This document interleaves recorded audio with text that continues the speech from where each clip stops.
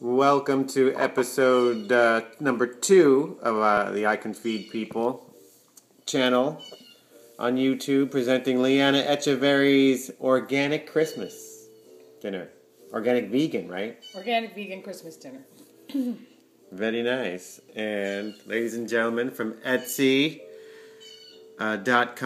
look her up. Grateful Threads is the name. She does organic custom-made clothes. She does upcycled clothes on there.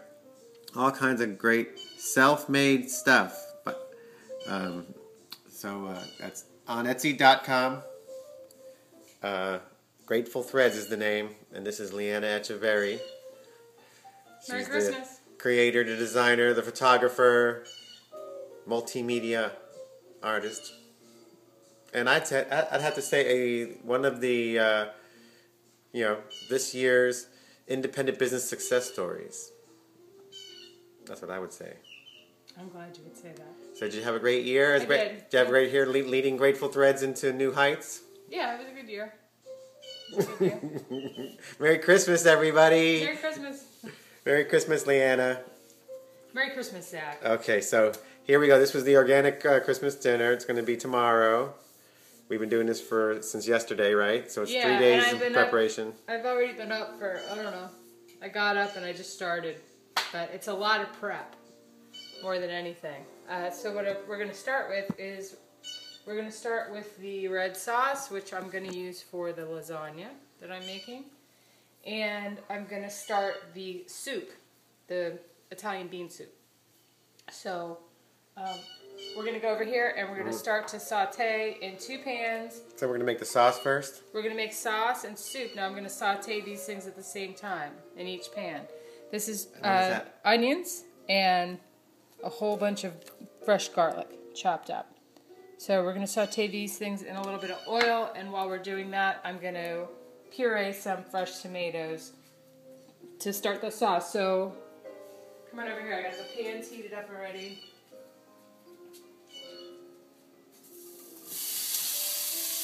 I used organic olive oil for this. This is right here.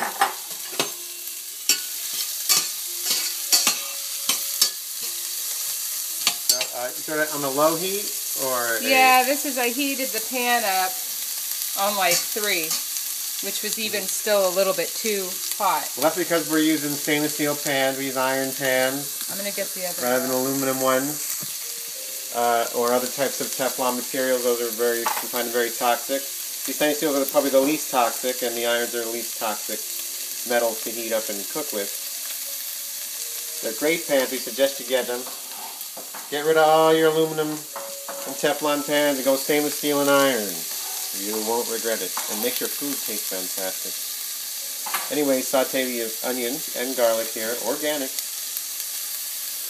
in some nice oil at about 2.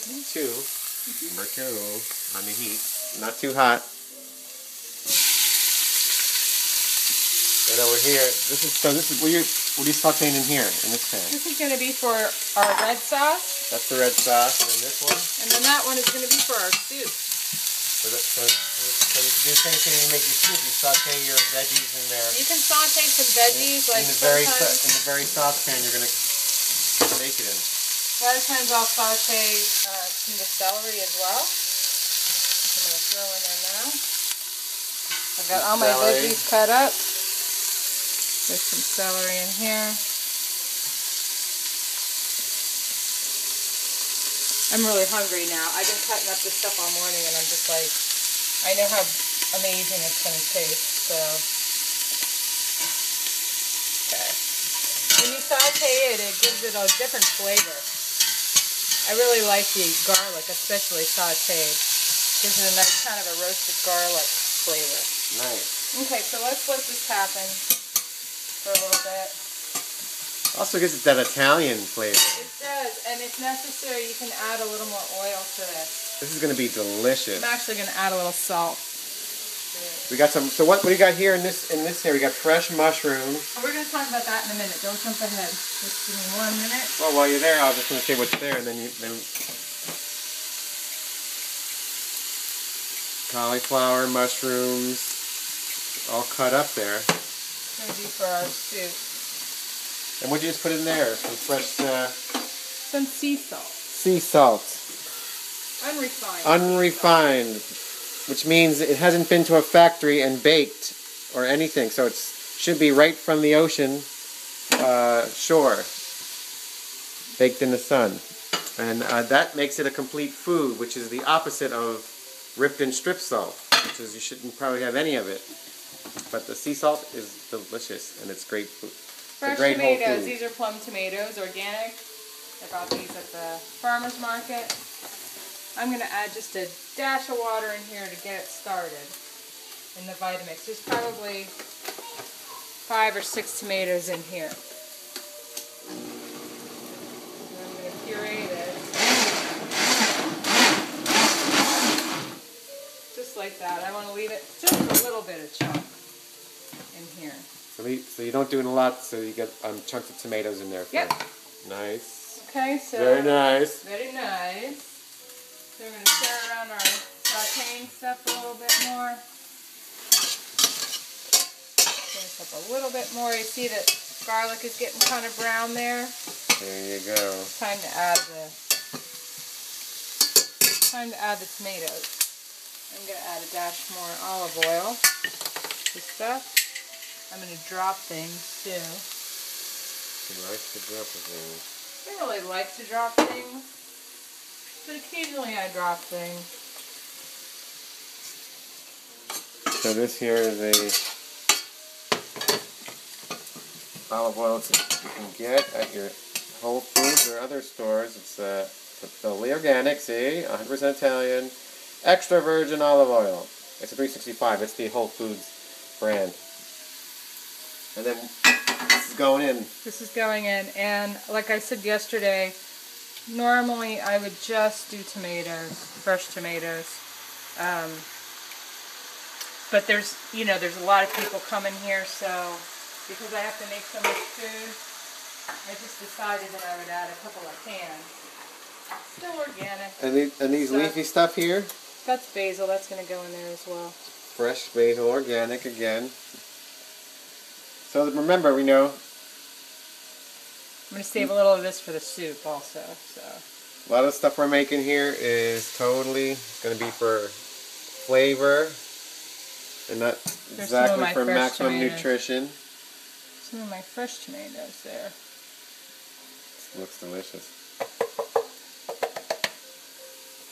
And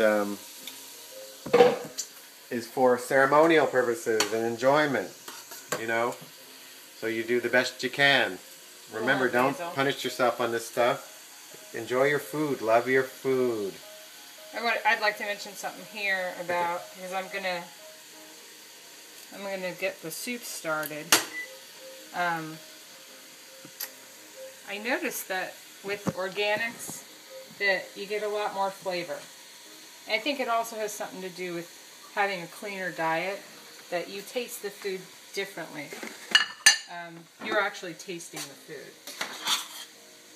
So when I make soups, I'm going to show you what I use for a base.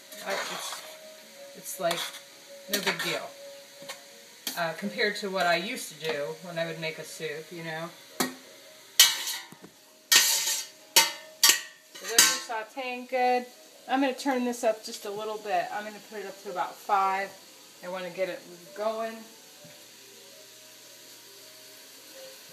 And these are still sauteing in here, right? Yeah, let me take a look at these. Got them just a little brown too, right? Yeah, not a lot. You're just kind of getting the flavor. Flavors all moved around. Sauce. This is going to be our soup. Look at these intriguing vegetables here. What do you got? Well, let me show you. I'm going to make the base of the soup. Now, let me get this water over here. Distilled water I use for everything. We have a distiller that's broken right now, which is why we have plastic jugs. So I'm going to pour the water right in here in our soup. How much water there is in there? I'm going to put more water, but first I'm going to show you. So this isn't even the soup. This is the base. This is the base. So I'm going to put a little bit more sea salt in there. Couple of pinches, right? A couple of pinches, and then you can always change it, add more to taste. This is really the secret, I think, is this nutritional yeast. Nutritional yeast is a good yeast. Yeah, As opposed it's a great to yeast. people think yeast, you know, they think of candida and all that stuff. And I put a couple of scoops in there, and again, I can just add more later if I want. I'm going to start to turn this up. Not only is it good for you, you know, of course in the right amount, but it tastes like cheese. It gives things a cheesy taste. Isn't that right? Really good on popcorn. It's my favorite. Okay, these are our beans that we soaked last night. If you could see, you could see that they've absorbed some water, that they've kind of puffed up. So you have to soak your beans overnight if you're going to make them in soup. So what I did is I soaked them overnight. I got up this morning and I rinsed them really good. And what I have in here are white cannellini beans, and I have some potatoes, some Yukon Gold potatoes. The secret to my soup is, I'm just going to share this with you, okay? Is I'm going to cook this stuff for a little while until the potatoes start to get soft and the beans get a little soft before I add any of this. And I get a potato masher and I mash up, not all of it, but I mash some of it up real good. And what it does is it makes the base of the soup, it makes it thick. And it's delicious. And then after I do that, it takes probably an hour or so before I'll do that. You know, you got to just check your stuff when you're cooking it. After that, then I'll add all of these things. And what I have in here is cauliflower. I have carrots. I've cut everything up ahead of time. I have these are purple potatoes. I have regular mushrooms, and then I have some portobello mushrooms in here. And what else do I have? Carrots. I have zucchini, and I have some celery still in here, and I have some leeks that I cut up that you can't see. Here they are. This is what the leeks are going to look like. So anyway, this is going to be an amazing, delicious soup. And I'm going to go ahead and dump this stuff in here now with some more water and get it boiling.